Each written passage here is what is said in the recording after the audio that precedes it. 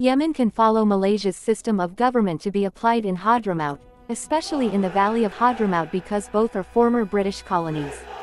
Malaysia consists of 9 sultanates, each of which has a sultan. Every 5 years all the sultans has to elect one of themselves to be the king of the union.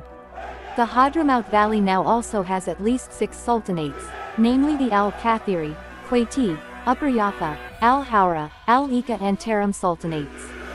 Each sultan can be chosen or appointed from previous descendants.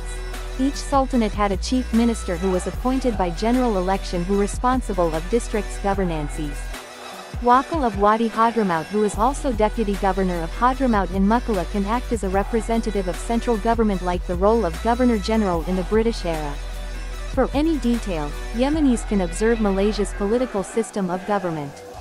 If this scenario have been implemented well in the field, then the government can put it into a constitution that can be approved by the governor of Mukalla, the Transitional Council or STC and the PLC Presidential Leadership Council under President Rashad Al-Alimi.